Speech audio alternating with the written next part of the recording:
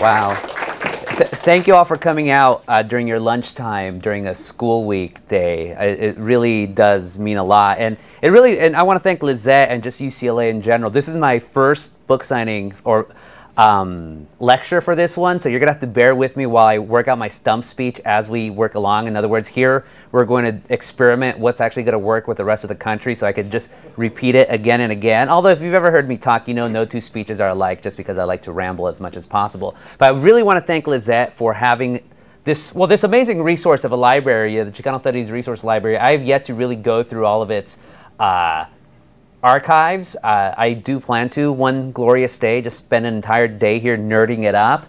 But I do remember when I first came here and I asked Lizette, like, so what do you have on food? And she's like, I don't really think we have much. And I immediately la regañé, so I scolded her for that.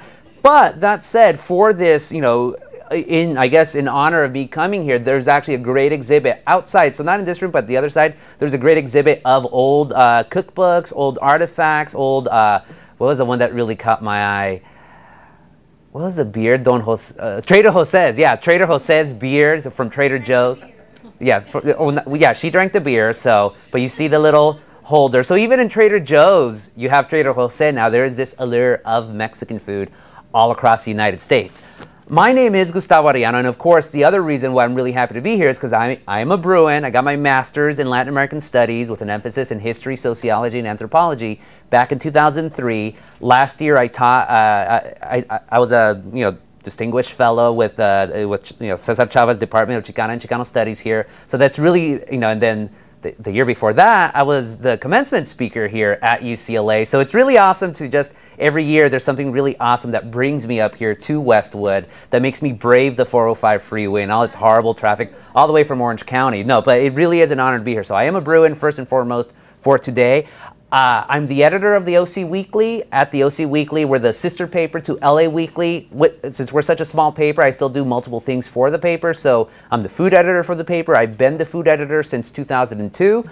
I'm still an investigative reporter. What gets me the most notoriety is a column that I do called Ask a Mexican, which is exactly what it sounds like. People send me questions about Mexicans, and I answer them. Doesn't matter what kind of questions they are, I answer them, and then some. That column comes out in 39, I think maybe 40 newspapers across the country now. Has been around since 2004. I come out regularly on KPCC on Air Talk with Larry Mantle, on Good Food with Evan Kleiman. You could hear me sub for Sonali Kolhatkar every once in a while on KPFK. I used to have a show there for a while. We're trying to work on getting me back there because it was really fun to have 1 hour to talk about whatever the hell I wanted. It's a lot of fun. What else can I talk about myself? My op-eds come out every once in a while in the Los Angeles Times, although I haven't been there in a while. Also for Marketplace. I'll write for anyone who gives me a check, basically. So, and even if you don't give me a check, I'll still write for you. I love to write. And then the final thing I'll say about my professional career is, if you like anything I have to say today, be my fan on Facebook. So you can't be my friend anymore. Some of you are my friend because I've reached that magical 5,000 limit, whatever. I don't know why they have that. But if you go to Ask a Mexican, you could type it in and anyone could fan me there. So please fan me. Follow me on Twitter. Twitter's at Gustavo Arellano. Just follow me, I guess. Just read all my stuff. But here, I am here to talk about this book, which, if any of you have heard me talk for the past 4 years, I've been promising it again and again and again. Taco USA, How Mexican Food Conquered America. And I'm a believer in literal titles, so it's literally what it sounds like. It's How Mexican Food Conquered America. In the book talks about the many, many different ways in which Mexican food did that. And not just via what we already know, it's the Taco Bells, the Chipotle, all that Mexican fast food that so many of us like to deride as inauthentic and disgusting. But really, America's relationship with Mexican food goes much, much deeper than just what is in the fast food. In fact, from the moment that Americans have tasted Mexican food, from the moment that Americans have tasted Mexican flavors, they have become immediately obsessed with it. So obsessed, in fact, that what has happened in this, what I call the course of Mexican food history in this country, it's really like a clock. You have Mexican food. The Americans have Mexican food in front of them. They eat it. They love it. Then they absorb it. And then they ask, okay, what's next? It's not literal digestive absorption, okay? But yeah, I know. But I mean, literally, they assimilate it into the American diet. Then they think, okay, what's next? What's the next great Mexican dish out there? Because in the American mind, they know that there's always got to be more and better Mexican food somewhere in the horizon. And this is something that has happened in this country for 125 years. Even longer than that, if we accept and remember that chocolate and vanilla are indigenous Mexican products. Of course, no one ever thinks of them as Mexican anymore. You might see a vague reference here and there, like, oh yeah, the Aztecs and the Mayans used to smoke chocolate or drink chocolate, but not the way we do it today. But so from that beginning, right up through the 1880s, all the way up to today, it's always a cycle of the newest dish being absorbed, becoming an American meal, and going on forth. And the best example I have for that is, of course, what we all call chili. You know, you have chili cook-offs, you buy it from a can. It's so Americanized at this point that almost everyone has forgotten that chili was originally chile con carne, and chile con carne came from Mexican women in San Antonio from the 1860s onwards. And so it's something that's gone on and on again. And you think about all the different types of Mexican food that is in this country that, yeah, we know it's Mexican food, but it's also so commonplace now that we forget again that how Mexican it really is. Chips, tortilla chips, whether it's Tostitos, whether it's Fritos, whether it's Doritos that were invented at Disneyland in the 1960s. That is all Mexican food, all created by Mexicans. Margaritas, the most popular cocktail in the United States, a cocktail that you could find everywhere from New York to Los Angeles to Weatherford, Oklahoma. One time I was driving back on I-40, stopping this roadside American diner, and lo and behold, on the menu, margaritas. Neon green, but nevertheless, margaritas. Tacos, of course, burritos, enchiladas, hot sauce. Hot sauce. We all know that truism that salsa supplanted ketchup as America's top-selling condiment back in 1993 in a monumental achievement that the New York Times called the manifest destiny of good taste.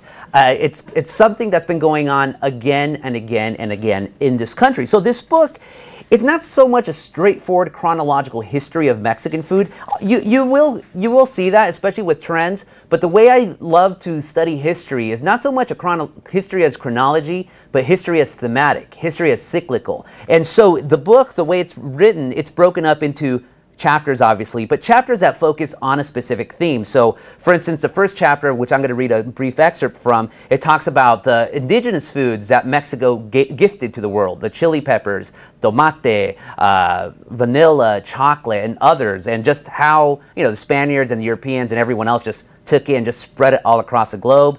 Another chapter deals with America's, especially here in Los Angeles. I mean, we could talk about just Los Angeles Mexican food forever, but right now everyone's all a Twitter about food trucks and Lux Loncheras, and oh yeah, you know, the food trucks are finally cool, and you know, it's no longer just Mexicans that like food trucks. But a century ago, 120 years ago, Los Angeles was going through that same phenomenon, except the fast food item of choice wasn't the taco, it was the tamal. They were from tamale wagons that would set up close to where La Placita is, down in Olvera Street, and just cover the streets and go all across Southern California. So again, it's cyclical. We think Lux Loncheras are cool and hip, and you know, only Americans kind of like them. No, a century ago it was the exact same thing.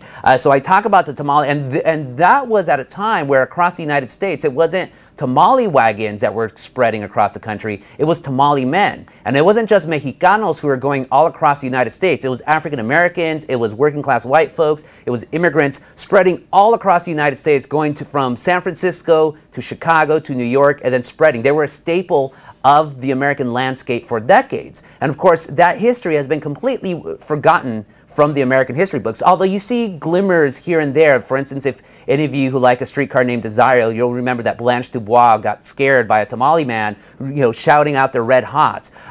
Those of us who love Robert Johnson, his great song Hot Tamales and the Red Hot, you know, little hints of that we don't even think as Mexican history anymore. We just think as just regular history. And onward, the book goes on telling all these stories. The history of El Torito, which we all love to deride as inauthentic, but was started by a Mexicano named Larry Cano, probably Lorenzo, but he goes by Larry, so we'll call him Larry. Larry Cano born in East Los Angeles, created his first El Torito in Encino during the 1970s, was in a war with another restaurant named Chi-Chi's, which of course isn't coming from California, came from Minnesota, in the fight for the American palate of that sit-down combo platter type of cuisine. I talk about the margarita, the spread of margarita, the evolution of tequila from basically what Americans would consider rock gut to now really, tequila is now so popular that you have Michael Imperioli from The Sopranos doing those horrible commercials for 1800 tequila, trying to tell us, I know what real tequila is, not Patron or these other things. For, Patron or Cabo Wabo. You have Sammy Hagar of Van Halen, who's already a millionaire many times over, becoming even richer by selling his Cabo Wabo tequila. And onward, gosh, so many stories to tell. Southwestern cuisine, the rise of the Southwestern movement during the 1980s, even though, of course, New Mexican cuisine, it's its whole other trip. That's why I devote a chapter to it. Southwestern food nevertheless masqueraded as Mexican food across the United States. And that's actually the one trend that didn't have staying power. The only staying power of the Southwestern food movement is something called the Santa Fe chicken salad, or the Southwestern salad. As far as I could tell, the only thing Southwestern about it is, it has multicolored tortilla chips on it. You tell the people in Santa Fe there's a chicken salad named after them, and they say, we don't eat chicken salad. We don't know where that came from. That was, did I find out where it started? Might have started in Los Angeles. But nevertheless, you do have right now one of the best chefs in Los Angeles, John Sedler, who has his Rivera restaurant. He was a star of the Southwestern movement during the 80s. Now he's just a star of Latin cuisine, period. So if you haven't been to his Rivera restaurant, it's a little bit pricey, but it really is a wonderful homage to Latin cuisine across the United States. I talk about Tex-Mex food. Of course, Tex-Mex, forever derided as inauthentic, forever derided as somehow an imitator. And I think that comes mostly because everyone hates Texas, except Texans themselves. So we like to deride it. But at the same time, that's not a fair assessment, which I'll get to in a little bit. Right now, we're in the middle of a burrito renaissance. Chipotle, of course, it's like the hipster food stuff at the time. These massive foil-wrapped burritos that come from a company in Denver, but a company in Denver making burritos like they do in the Mission District in San Francisco. So I tell the story behind that. And also, how is it that America only discovered the burritos in reality in the 1990s, when the burrito has been here in the United States since at least the 1940s. And the first consumers of burritos in mass, the braceros. The bracero program, the farmers, they would feed burritos to braceros in the thinking that, hey, they're Mexicans, they like tortillas, they like beans, they'll eat them. And the braceros hated them. You see them in the historical records, they absolutely despise burritos, but they were the first en masse consumers of burritos in this country. Supermarkets, of course, hot sauce, as I said, dominates the American pantry. But not just hot sauce, and not just recently. Since the 1900s, Americans have been wanting to give Mexican food that American tang, going so far as to actually eating canned. That's the closest I've been able to find it. Old El Paso doesn't make canned tortillas anymore. They sold them for decades. Rosaritas doesn't make them. And so I do profiles of some of those great companies, Rosaritas, El Faraón, and onward. Talk about the tortilla, of course. I take you to where Jesus appeared in a tortilla in Lake Arthur, New Mexico. What else so much? Tequila, of course. And talk about what I think are the 5 greatest Mexican meals in the United States. I might read a little bit about that. And onward. And one of the discoveries I made in the book is this question of authenticity. We all love to say, that's authentic, that's not authentic. I used to be one of those zealots. Oh, of course, I talk about Mexican cookbooks and Mexican cooking, and this, only in America can you have 2 people like Rick Bayless and Diana Kennedy being the undisputed champions of quote-unquote authentic Mexican cooking. So what exactly is Mexican cooking, is authentic Mexican cooking? Again, I thought I was one of those zealots who went on and on about saying, this is not Mexican, that's not Mexican. But in the course of doing research for my book, I eventually came across, I actually borrowed a concept that we know in Chicano Studies, which was pioneered by the great Chicano scholar Americo Paredes, this idea of Greater Mexico that Mexico and Mexican culture doesn't stop right there at the U.S.-Mexican border, no matter how much Mexican elites or American know-nothings might want it to say, want it to be. No, Mexican culture goes wherever there's Mexican influence, and that's going to be wherever there are Mexicans and their culture. So similarly, with Mexican food in this country, most of that cuisine was started by Mexicans. You could literally trace a particular foodstuff. It wasn't just some American that out of nowhere created Mexican food. No, they got the idea from a Mexican and then they sold it to other people. Most of the times it was Americans. Like Taco Bell, for instance. We all love to deride Taco Bell, but that taco came from another, quote-unquote, real taco. And that restaurant where Glenn Bell stole the taco recipe that created Taco Bell, it's still around. It's called Meat La Cafe. It's all the way out in San Bernardino, celebrating its 75th anniversary, the oldest Mexican restaurant in the Inland Empire. Do I like Taco Bell? No, it's absolutely disgusting. I cannot stand it at all. I'm a huge fan of Doritos. I had a lot of hope for the Doritos Loco Taco. I really did. I tasted it. No. I think it could work if we eliminate Taco Bell from that equation. In other words, you sell Dorito Locos Taco Shell, maybe give it to Del Taco or King Taco. It could be an amazing, amazing taco, but Taco Bell doesn't work. However, is Taco Bell and Acapulco's and El Torito and all these other cuisines, are they Mexican restaurants? Absolutely. It is a type of Mexican restaurant, or it is a type of Mexican food. Just like in Mexico, you have different types of regional traditions, Zacatecano food, Chilango food, Sinaloan food, Oaxacan food. Up here in the United States, we have our own regional Mexican traditions. And the best example I could give, I actually talk about in the book, and it happens here in Los Angeles. We all know the famous Oaxacan restaurant Guelaguetza, run by the Lopez family, who's actually going to be tonight at La Plaza for my evening book signing.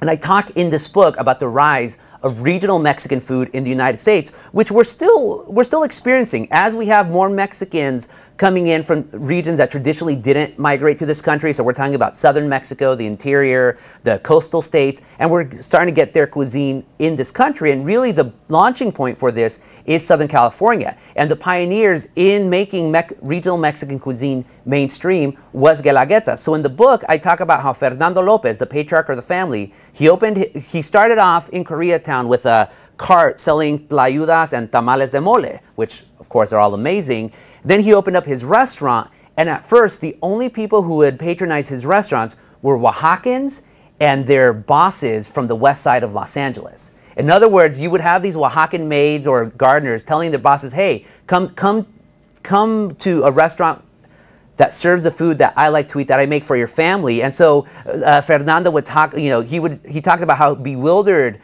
it was to see BMWs and Mercedes parking into this little ramshackle restaurant right there in Koreatown. And you have these Anglo families coming in loving tlayudas. However, quote unquote, other Mexicans, no, they would not step into Guelaguetza because for them, oh, it's Oaxacan food, sucios Oaxaqueños and Indios. For them, Oaxacan cuisine wasn't Mexican food. It was somehow inauthentic Mexican food. And of course, the Oaxacans had the last laugh because Oaxacan food is now acknowledged as one of the treasures of just worldwide cuisine. So this idea then for me that somehow one cuisine is authentic and the other isn't, no, it's all a matter of where you're placed, because if Mexicans can deride our quote unquote our own Mexican food as somehow being authentic and inauthentic, then of course other people are going to try to do that with other types of cuisine. Let me read you a short excerpt from the book, and since we're at UCLA, let's keep it in the UCLA family. So this excerpt comes from, where is it? Is this it? Yes. Okay.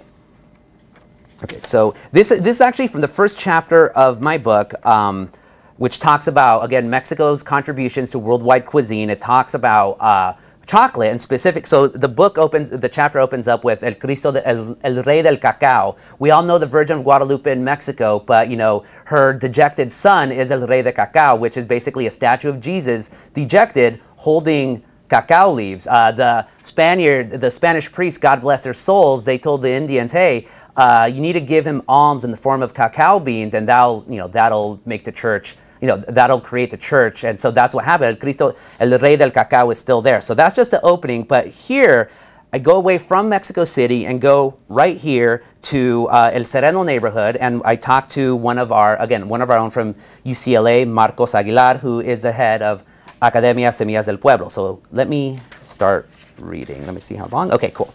So there's a chocolate museum in Canada, nearly a dozen in France, and even one in Estonia. Hershey's keeps a public repository of its history, as does Cadbury in England, German's Ritter Sport, and the Peregrina brand of Italy. Nestle keeps two, in Switzerland and Mexico City. But the world's premier exhibition on chocolate is Chicano Studies, the Chocolate Museum, in a 15th century four-story building in Brussels, Belgium. The Belgian confectionery concern, Belcolide, or however you pronounce it, underwrites the project, but it's impressively objective in recounting chocolate's past, present, and future via exhibits that range from computer screens and artifacts to mannequins dressed as conquistadors, standing on a mini galleon and appearing ready to pounce off and rush onward toward empire. They have a second museum in Prague and organize chocolate festivals across Europe, but Brussels is the place to visit. Four floors of chocolate madness, and it's expanding. Chicano Studies is hardly a pretentious place, but it's far removed in presentation and monetary investment from the drinkable museum offered by the people behind the Academia Semillas del Pueblo, Seeds of the People Academy, a charter school in the working-class El Sereno neighborhood of Los Angeles. Pupils learn English and Spanish, but also Mandarin Chinese and Nahuatl, along with Mayan concepts of mathematics, in addition to the reading, writing, and arithmetic of public education. It's a brave experiment in self-sustainability and one that's working. A high school is in the works to continue Semilla del Pueblo's work, and they operate Chocolatl Café, a coffee shop where they're trying to return mankind to the original chocolate, the elixir of Montezuma's court, to save the sweet treat from what its popularity has wrought upon itself. Obviously, Chocolatl Café had to close to the public, which I'll talk about in a little bit. It's almost too quixotic a venture, given modern-day chocolate's multi-billion-dollar worldwide stranglehold on the cocoa industry. But you haven't tried chocolate until you've tried Chocolatl's version. And if you're a guest of Semillas principal Marcos Aguilar, a tall, slender man with jet black hair slipped back and tied into a ponytail that hangs down to his back, you will. Even if he's in a pinstripe suit, BlackBerry constantly pinging new alerts, Aguilar will whip up the old-school drink. He'll grab cocoa paste, untreated and without sugar, and place it in a metal container, pouring boiling water spiked with chile on top. In goes a jigger of aguamiel, the sap of the maguey plant that, in another incarnation, serves as the base for the ancient alcoholic beverage pulque. Then comes the whisking, immediately furious yet increasing in intensity as every second adds up into 2 minutes. Aguilar pours the chocolate into a clay mug and places it on the table. His eyes are penetrating but kind as he waits for you to sip. The first feature of Aguilar's hot chocolate that tweaks the senses is the foam. Unadulterated cocoa butter, velvety and invigorating. Candy makers discard most of the cocoa butter when producing their chocolate bars, so to taste gobs of the stuff is akin to capturing the mythical angel's share of distilled alcohol, the portion of every barrel that naturally evaporates. Next comes the watery sweetness of the aguamiel, followed by the chile water's subtle kick. Chocolate seems almost an afterthought in this drink, but only because the modern human palate is accustomed to Snickers and Kisses and virtually every cocoa concoction except in its rawest, purest, most intoxicating form. The postprandial buzz makes a double-shot espresso seem as jolting as a droplet of water.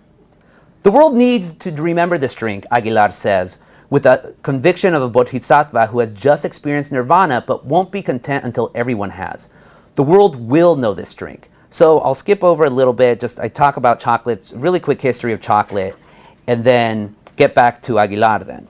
So Aguilar starts talking about chocolate. Chocolate on its own, as the ancients used to prepare it, is incredible and healthy, Aguilar says. But the Spaniards changed it. They added milk and sugar. And then Nestle and Hershey changed it even more. It's now basically all sugar, and of course, that's all unhealthy.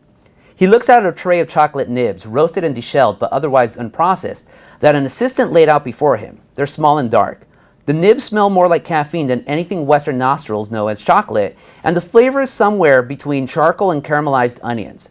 They're not soft at all, harder than biting through a sunflower seed, and grainy like coffee grounds once they break down on the tongue. But the zip they possess, nearly electric. Chocolate's essence seeps into every taste bud. Anyone who grabs a couple snack on them until they're gone. I didn't know what chocolate was until tasting these, Aguilar says. And these are just the nibs. When I learned the proper ways, chocolate became incredible. Aguilar first encountered the archaic ways of chocolate making while a student at the University of California at Los Angeles in the 1990s. At a party he attended, guests from the Zapotec tribe of southern Mexico bought balls of chocolate paste to prepare for their hosts on a chilly night. The clean taste and effortless yet intricate preparation, one that hadn't changed substantially from the Mayas, stunned Aguilar. He was used to Mexican hot chocolate, specifically the Abuelita brand owned by Nestle, so it's not Mexican, folks, it's Nestle, that dominates the Mexican hot chocolate market. Tasting the Zapotec's chocolate, Aguilar said, speaking in a soft voice that's nevertheless authoritative, was like a part of my ancestors suddenly came back from the dead and demanded I not only acknowledge them, but bring them back from obscurity. Over the following years, Aguilar tinkered with his own chocolate recipes. Shortly after helping to open Semillas in 2002, Aguilar and his board decided that merely educating children wasn't enough. They also needed life skills after graduating, and better if it involved their heritage. Chocolatl Cafe, now closed to the public unfortunately, but still operating for students and community fundraisers, tapped into a growing network of Chicano-themed coffee shops in Southern California. Antigua Coffee House in nearby Cypress Park, Tia Chucha's Cafe, of course, run by author Luis Rodriguez, and Café Calacas in Santana, nearly all run by first and second generation Latinos who were longtime community activists and who wanted the societal trappings of cafe culture, but with a marked political bent. Small Latino Chicano coffee houses provide the alternative settings versus conglomerates, says Yancy Quiñones, one of the people behind Antigua and an advisor to Chocolatl in its early days. A space to showcase our culture and to involve community interaction. I also believe it's an opportunity to have a sustainable business in our neighborhoods and the pathway to Latino entrepreneurial and cultural advantages. Part of that commitment for Aguilar, Quiñones, and others also meant going down to southern Mexico and working directly with farmers to source organic chocolate. Costlier, but necessary. He traveled to Chiapas, to heirloom chocolate farms that development had yet to swallow, farmed by people whose families tilled the land uninterrupted since the heydays of the Maya. But before debuting Chocolatl to the public in December 2009, Aguilar had one constituency he needed to please, Semillas' students.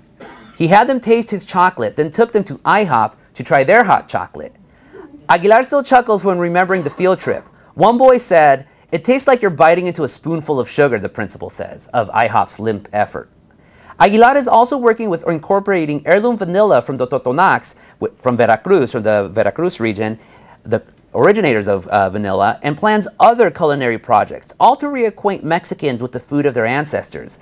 The concept of Mexican food is you don't think of Mexican food as healthy or organic, he says. Yet this is the birthplace of chocolate. Chocolate in its purest form is healthy. You see the stereotypes of Mexicans getting too drunk for parties? It wasn't like that. Before, our ancestors used chocolate as a beverage of choice during festivities. It was a wonderful thing, and we need to remind people about this. Yet such lofty goals face a race against time, economics, and development. 2/3 of the world's cocoa production is in Africa, with Mexico accounting for less than 2% of the industry. Organic cocoa production, like what Aguilar favors, represents less than half of 1% of the world's total product. In Mexico's chocolate-growing regions, the government encourages cacao farmers to chop down their trees and grow soybeans and bananas for the international market, developments that sadden Aguilar. As in any trauma, the only thing that'll help you survive is resilience, Aguilar says. And it's a testament to the resilience of Mexican food and the culture that it survives. When you look at the chemical properties, chocolate offers resilience, antioxidants, theobromine. That's symbolic. There's a recovery from that exhaustion.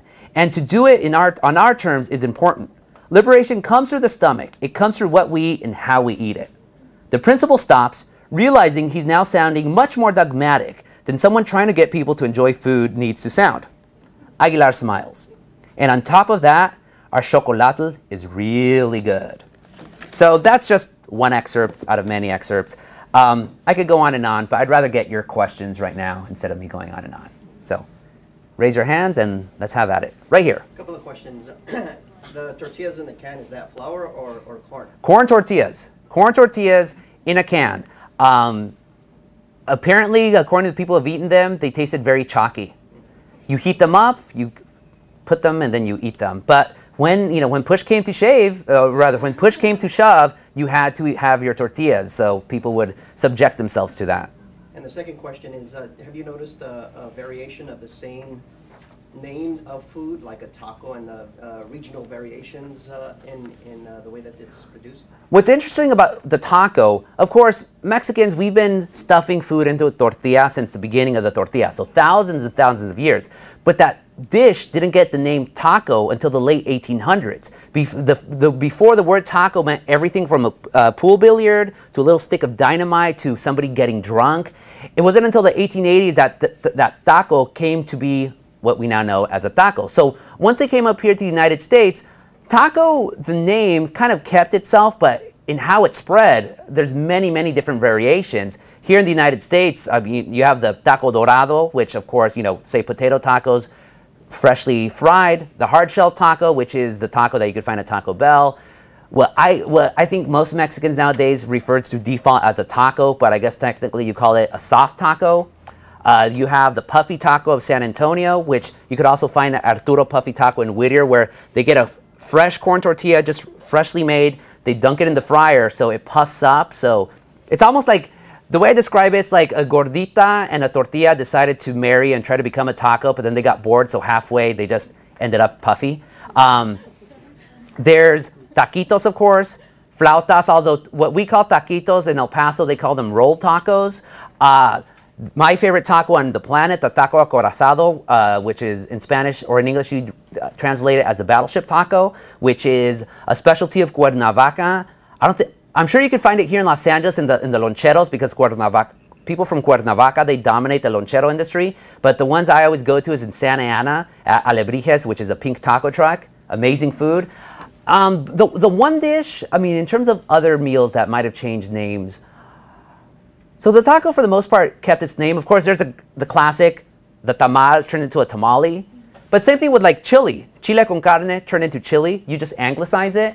The burrito has mostly stayed the burrito, except in Denver. In Denver, they have a burrito. So you get a regular burrito of beans and chicharrones. You put a hamburger patty inside in the middle, and then you serve it on a plate. And what we would call it a wet burrito, they call it a smothered burrito, because they cover it with what's essentially orange gravy. And you think it's orange gravy, so it's just like gravy, but it will burn the hell out of you. So they call that a Mexican hamburger. It's not a burrito, it's a Mexican hamburger. And I actually just wrote an essay for Westward, which is a sister paper of LA Weekly, called Mexican Hamburger Helper, how I learned to stop worrying and love Denmex cuisine. We all know we know Tex-Mex, we know Cal-Mex, Sonoran food, of course, and then New Mexico cuisine. No one knows what the hell Denmex is. And so in the book, there they wrap their chile rellenos, they wrap them in wontons and wonton wrappers. And that's how they eat chile rellenos. Whether it's a Chicano restaurant, well, from people who've been there for centuries, or recently arrived new Mexican restaurant, they all serve Mexican hamburgers, and they all serve chile rellenos Denver style. But they think that this is one thing that I found interesting about doing this book, since there are so many different regional traditions, everyone thinks their food is Mexican food. And everyone's always surprised when they realize that their food hasn't traveled to other places. Best example I could give. Here in Southern California, we eat breakfast burritos. I go to San Antonio, they have breakfast tacos. Small little flour tortillas with eggs and ham, eggs and bacon, eggs and potatoes. So I tell them, where are breakfast burritos? They tell me, what's a breakfast burrito? So I explain it to them, and then they tell me, why would you guys eat breakfast burritos? Breakfast tacos, that makes sense. Breakfast burritos don't make any sense. Of course, I tell that story to us here. For the most part, we're like, what's a breakfast taco? With flour tortillas, corn tortillas, sure, you call that a breakfast. All Mexicans do. But in a flour tortilla, no, but that's how they eat it in San Antonio. So we would consider breakfast, and really they become popular up in Austin, but they started in the valley, in the Rio Grande Valley, and just made their way up. Like almost all Tex-Mex food started in the valley and went up. So again, who am I to tell a Mexicano in San Antonio that their breakfast taco is somehow inauthentic, while my massive breakfast burrito that I buy from Athenian Burgers number 3 in Buena Park, that's somehow authentically Mexican? Other questions? Don't be shy. My sister, from UCLA, another grad of UCLA. So you see currents going into the horchata and the guayaba juice industry, and then you see Doritos, like 20 variations of Flaming Hot, and now Takis is mainstream here. Any figures on the economy of? It all depends. Obviously, it's a multi-billion-dollar industry. Salsa alone is a multi-billion-dollar industry. Taco Bell alone, multi-billion-dollar industry. And that's one thing that I talk about in this book. Also, the commodification of Mexican food. So Americans love their Mexican food, but so what you get then is entrepreneurs that want to mass produce it as cheaply as possible and as quickly as possible. The first people to do that were the Chicago canning companies from the 1890s, where they canned chile con carne, which of course now we call chili, but they also canned tamales. They still make canned tamales. I want to taste them. I've never had them before. But the way they would make them would be these small little individual tamales, which the workers would make fresh, and then sometimes they would be corn husks, sometimes not. Then they would just can them. But in San Francisco, a guy made an invention. He got a patent for a tamale making machine, which essentially would get the can, would line the can with masa, and then right in the middle, they would just plop in some meat. So you see like a cut through of it. It looks like a bone with bone marrow inside of it. That's exactly like how it looked like. And so what Americans would do, they'd open up the can, they'd plop it down, they'd heat it. That's their tamal. But those types of tamales, it became a multi-million-dollar industry spread across the United States, and that was Mexican food. That's what served as Mexican food. And that's in the early 1900s. In the early 1900s, there was this one company. It was called, we would call it Ixel Tamales, but if you're from San Francisco, you know Ixel is 49. So 49ers tamales spread all across the globe, and they were still around for, up until a couple of decades ago. Some people still remember them, but that was the Mexican food of the time. And it happens again and again.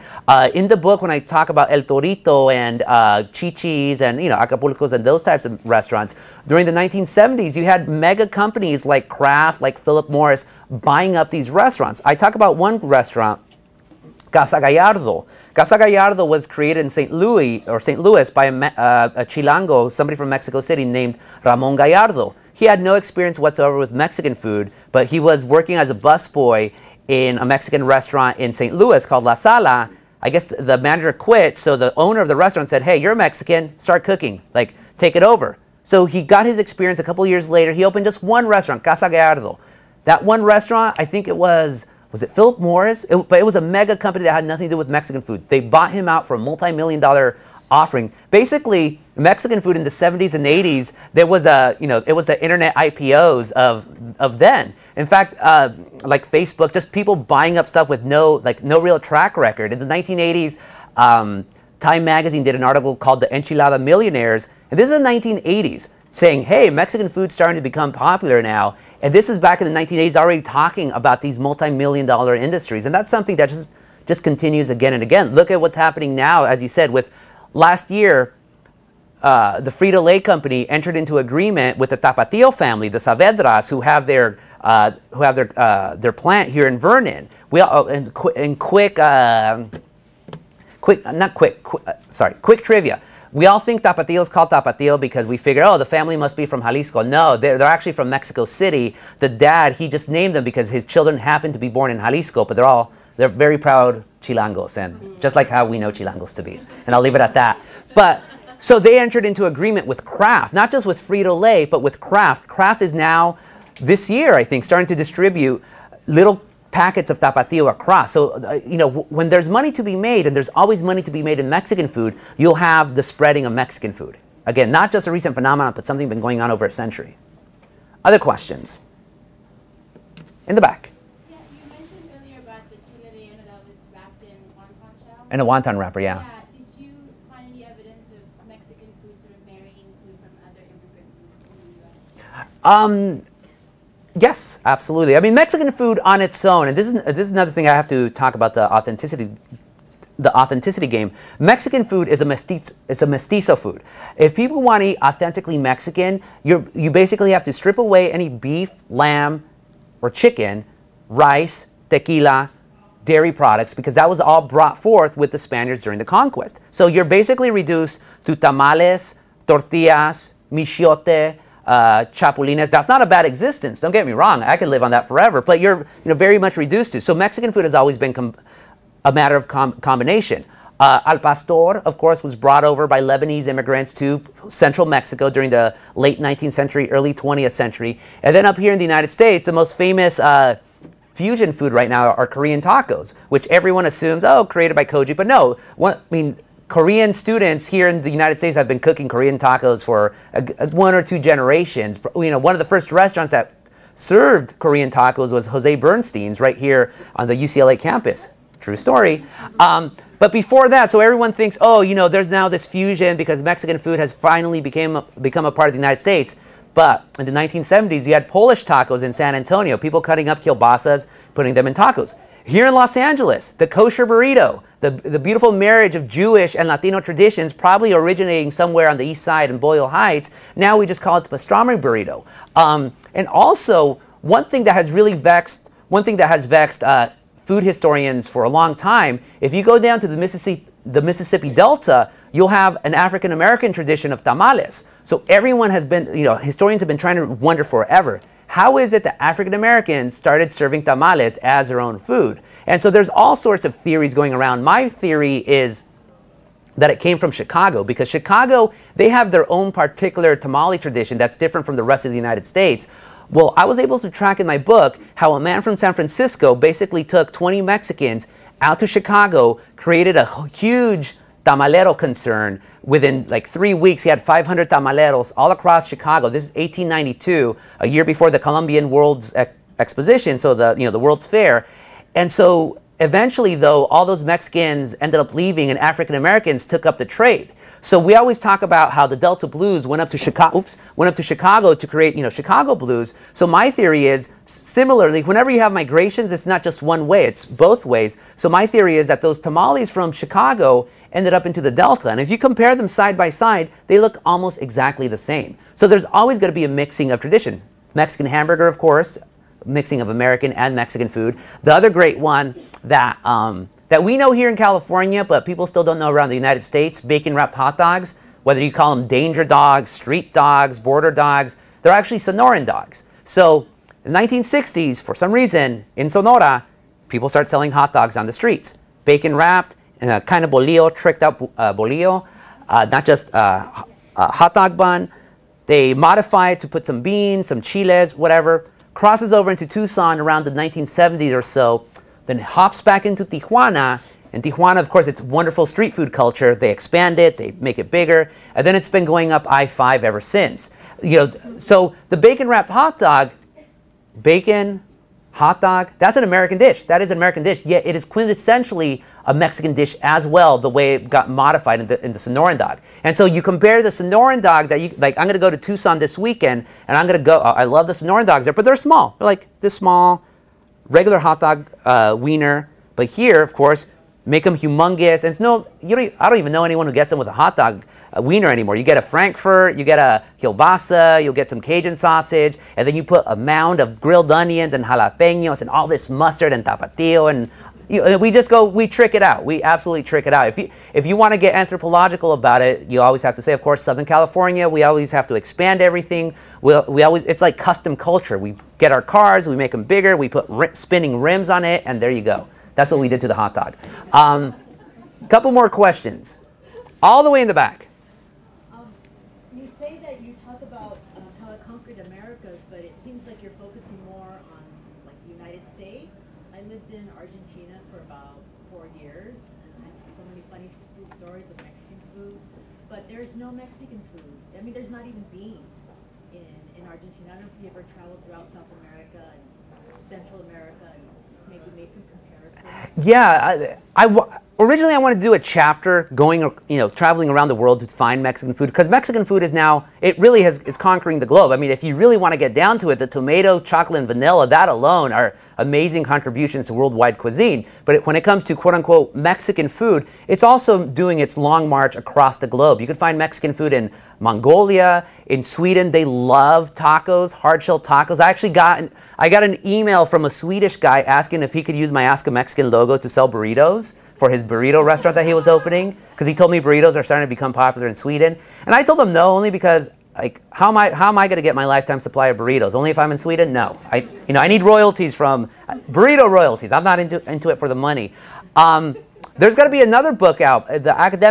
Basically the academic twin to this, Planet Taco by Jeffrey Pilcher, who's an amazing scholar of Mexican food out of the University of Minnesota. So he's going to release that, I think, August or September, but he delves more into worldwide food. Here, just for space constraint, I couldn't do it there. I mean, there was other things that I wanted to do with the book, but I just wanted to focus specifically on Mexican food in the United States. And of course, I barely talk about Mexican food in Mexico, only because that's a whole encyclopedia. And what I only talk about in the context of how Mexican food moved up through the migration paths of Mexicans and influenced Mexican food up here, or American eating traditions for that matter. Is there any way the general public can go to Sevilla's and have a cup of chocolate other than waiting for a benefit at the school? Sevilla's in Long Beach? No. Oh, Semillas. I'm talking about Sevilla, that really bad Spanish restaurant in Long Beach? No. I would contact the principal, Marcos. I'm sure he'd be willing to do that, especially as a fundraiser. It's amazing, amazing chocolate. If any of you ever had a chance to go to, Semillas del Pueblo, the Chocolatl Cafe, it was such a loss that they had to, not close it down, but basically not have it open to the public anymore, because the Chocolatl was just absolutely spectacular. I mean, I love Mexican hot chocolate, don't get me wrong. It has a really good taste to it, but you compare it to from ground up, and even making it, it's a whole art form. You whisk it super fast. You have, you mix it up. You see the Mayan glyphs and the Mayan glyphs and how they would prepare chocolate. They do it almost exactly the same. So it's not just great food. It's ritual. It's history that you get to drink. And so I would contact the school. Maybe during a fundraiser, they just pay a couple bucks for a good cause and have the most amazing chocolate of your life. And I guarantee you, once people start reading the book, some barista is going to go, In fact, it happens already. You go to like Starbucks or Trader Joe's, they serve you these, ¿cómo se dice? Almost like hockey pucks of unrefined Mexican chocolate. And they have recipes on how to make your own Mexican chocolate, just like the Mayans did. And that's one thing, actually, I forgot to say. Although I don't believe in questions of authenticity, I don't believe in the idea of authenticity, that has been the main engine for Americans to consume Mexican food. I think I might have said this earlier. This idea that the Mexican food in front of me is really good, but I know there's something better on the horizon. There's something more authentic. I gotta eat like the Mexicans live. Maybe not with Mexicans next to me or made by Mexicans, but I need to eat their food. And that's what has always driven American taste in Mexican food. The profe. Do you talk at all about the production of food in the United States and its connection to workers or other issues of concern to restaurateurs? Yeah. And so forth? I wanted to do a whole chapter, but then in reading, and anyone who knows me knows I'm like beyond political and all crazy and all that. But in reading the book, I just thought that by including that chapter, it would be not, I don't mind jarring, but it just would seem so out of place that everyone would say, oh, he's just including it just for the hell of it. So instead of doing a chapter, this is my dedication. To all the Mexican workers, busboys and waitresses, line cooks and sous chefs, janitors and crop pickers, and so many more who toil anonymously in our food industry, making American cuisine even more Mexican than we can ever realize. At the very least, I want to do a shout out to them because yes, American food is so Mexicanized at this point. It's, from the very bottom all the way through all the different methods of production. And there's some amazing stories of Mexican immigrants going through the canning industry. In fact, the book starts with with a burrito in outer space with what's his name? Because he's in the news right now. Jose Hernandez. He's running for Congress right now, but of course a certain political party is trying to say that he's not really American. We know what party that is. But he used to pick crops in the Central Valley as a kid, and then he ended up becoming an astronaut and making burritos in outer space. And I know that's sort of a lighthearted approach, but of course, the American food industry is the Mexican food industry in this country, outside of what we eat, but people who consume it. Other questions? 2 more questions, and then it's 2 o'clock. Right here. Another UCLA grad, Adrian. Gustavo, I was just in our home state, Zacatecas, in north central Mexico. And last week being Semana Santa, I had some delicious capirotada. Can you explain to folks what capirotada is and maybe the history behind capirotada, which I'm still not familiar with? Capirotada is a type of bread pudding that Mexican Catholics, if we want to be specific, historically make during Lent. It is amazing. You get, what do you get? You get some sweet potatoes, you get some cheese, you get bread that you harden, and then you make it all wet. You put some raisins, some almonds. People could modify it, and so you only make it during Lent. You know, I love Lent because you get all these great Mexican food traditions. You get the tacos de papa, you get chile rellenos with the accompanying potato soup. At least that's how we eat it in Zacatecas. You get, of course, the tortas de camarón, which is basically ground up shrimp that you make into these almost like hush puppies in a way. And then you serve them with nopales and this really thick broth. So the history of capirotada, I don't really know that history. I know it dates back from Spain. I want to know the etymology of it. I'm a huge fan of etymologies. I haven't studied that yet, but it's something that you'll mostly only see made at home. Have any of you ever seen it at a restaurant? Capirotada? No. It sounds like sopa in New Mexico. Like sopa? Yeah.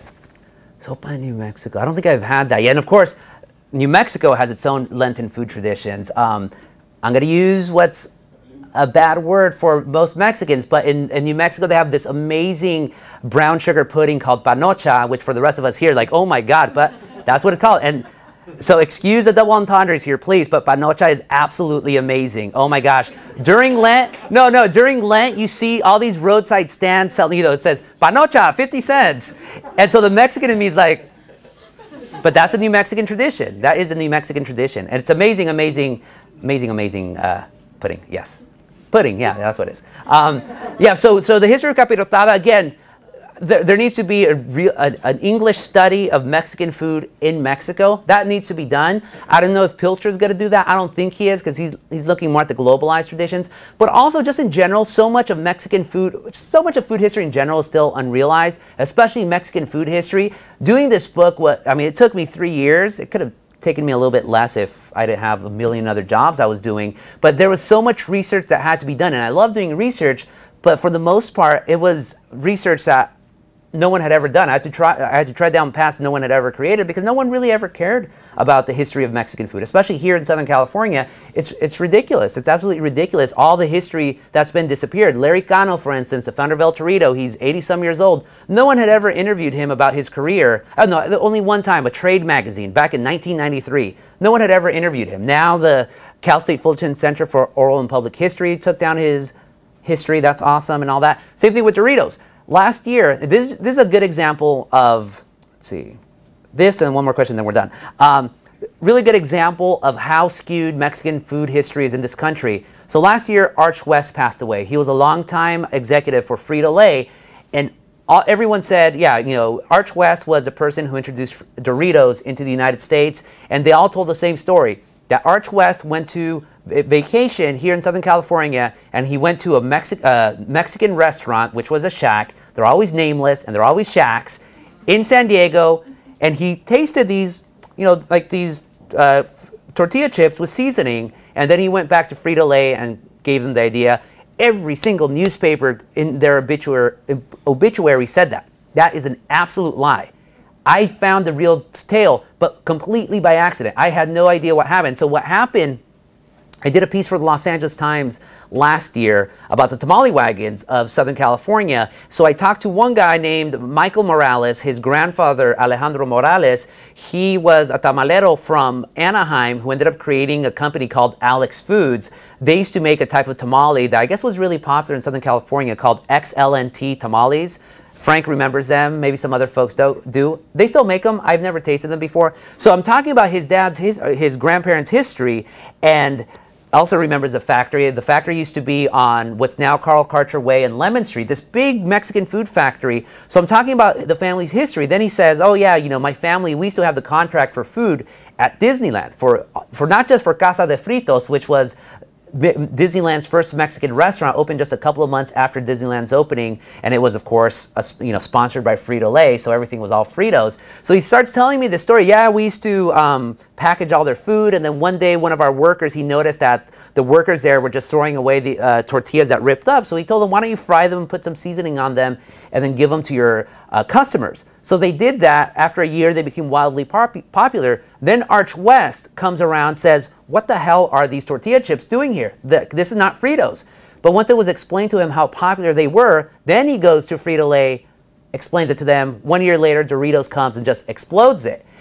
And now the family wasn't resentful. What ended up happening, Michael told me, they used to eventually, for a while, they just stopped all Mexican food production, just did nothing but Doritos 24 hours around the clock. And then Doritos or Frito-Lay realized how much of a moneymaker Doritos were, so they took away their contract and they built a factory in, of all places, Birmingham, Alabama.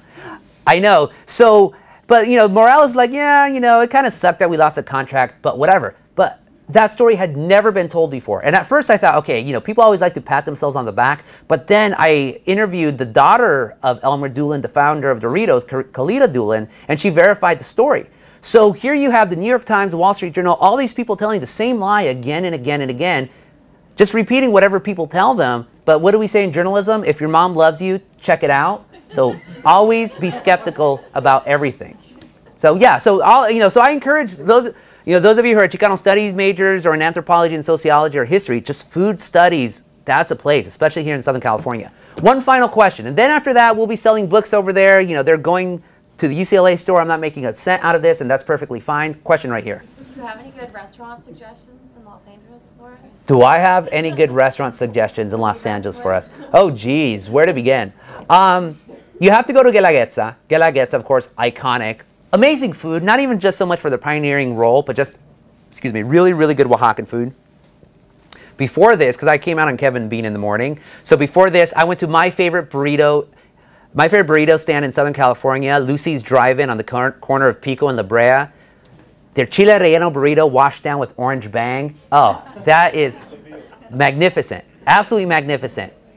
After I'm done here, I'm gonna go to Olvera Street. I'm gonna I'm gonna talk to the LA Times about something. But we're gonna meet up at Cielito Lindo. Those iconic little taquitos with the avocado salsa.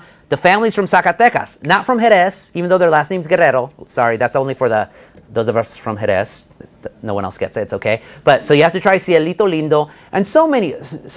I mean, the list could go on and on. I talk about a lot of these. One final place you should go to, we should all just go as a pilgrimage, would be Meet La Cafe, the place that originated the Taco Bell taco.